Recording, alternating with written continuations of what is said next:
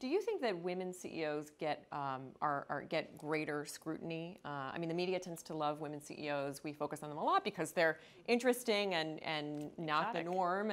But do you think that, or do you think it really depends on the person in the role? I think it depends on the person in the industry and whatnot. And it's interesting because sometimes people ask me, are we successful because we have a lot of women at Ulta Beauty and we cater, we have a lot of women guests?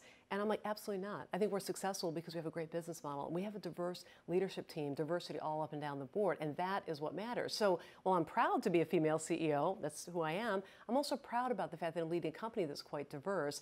And I'm very optimistic actually about that we can keep gaining on this, even though it absolutely is going to take a while. Mm-hmm. So it's a two-sided argument. We have a question from Raphael. So Raphael, what do you have for him? Yes, so a reader actually brings up the topic of the glass ceiling and on women. We hear a lot of the glass cliff. So is there such a thing as the glass cliff?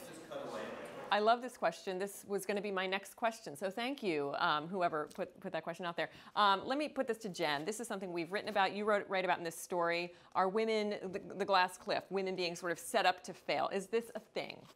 It is a thing.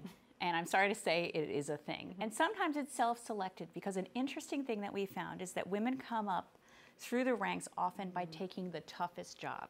And they may volunteer for the job that other people don't want. They may really just relish the challenge. But what ends up happening, regardless of gender, is that their resumes become the turnaround person, the problem fixer. And so they're more qualified to get those jobs. But then they get named to those jobs. They have very high profiles as women. And then if they don't succeed, then there's sort of a confirmation bias. Oh, well, we put her in that job and she didn't make it. And it's a lot harder to succeed in those jobs. I mean, that's... By definition, it is. And so that's what we call the glass cliff. You sort of inch your way up there, and then you slide off of it, and it actually can harm other people.